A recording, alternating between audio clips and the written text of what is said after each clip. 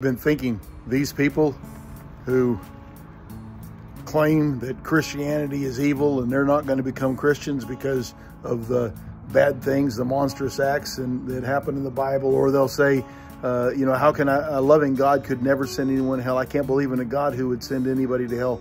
I was just thinking, are you going to drink poison just to prove it'll kill you? God is.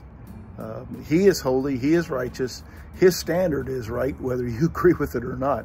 You honestly going to fight that?